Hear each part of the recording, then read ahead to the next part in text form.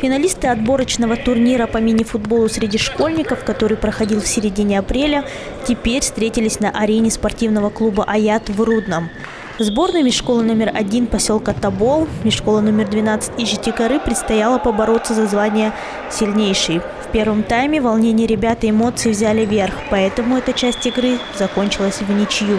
Растерялись от того, что столько много болельщиков, от такой организации. Для них это впервые. Мы всегда настроены на победу. Обстановка в зале накалялась, болельщики запереживали, тренеры дали четкие указания спортсменам, и во втором тайме футболисты выложились на все 100%. Игра прошла в первом тайме не прям хорошо, было много волнения и мандража. Во втором уже все собрались и начали играть свою игру. Мы готовились для того, чтобы выиграть сюда, приехать и доказать то, что мы сильнейшая команда, и показать свою игру. По итогу двух таймов игра закончилась со счетом 3-0 в пользу команды из поселка Тобол.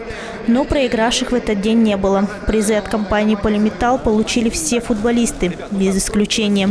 А главным подарком стало знакомство с профессионалами футбольного клуба «Аят» и незабываемый мастер-класс. Мне все понравилось, матч прошел хорошо, мастер-класс мне тоже понравился. Увидел профессиональных игроков.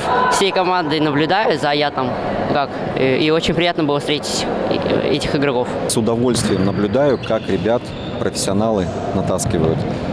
Очень здорово, они показывают реально очень крутые фишки. Я думаю, что ребята, конечно, все с определенной подготовкой, они многое знают, но когда их тренирует главный тренер профессионального клуба «Аят», когда их тренирует спортсмен основы, здесь игроки, легионеры, бразильцы. Незабываемые эмоции получили не только молодые спортсмены. Футболисты клуба «Аят» с большим интересом делились своим опытом. С большим удовольствием поработали с детьми, потому что они все прошли через это. Они такие же были маленькие, когда занимались футболом.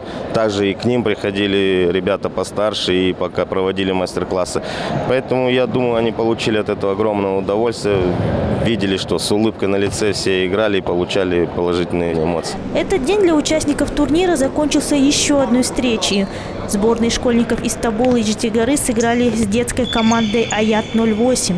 Ее игроки – воспитанники футбольной академии «Аят» и уже чемпионы Казахстана. Игра закончилась со счетом 5-2 в пользу хозяев поля. Сотрудники компании «Полиметалл» признали, что теперь задумали сделать турнир ежегодным. Алия Магомбетова при содействии телекомпании «Акцент».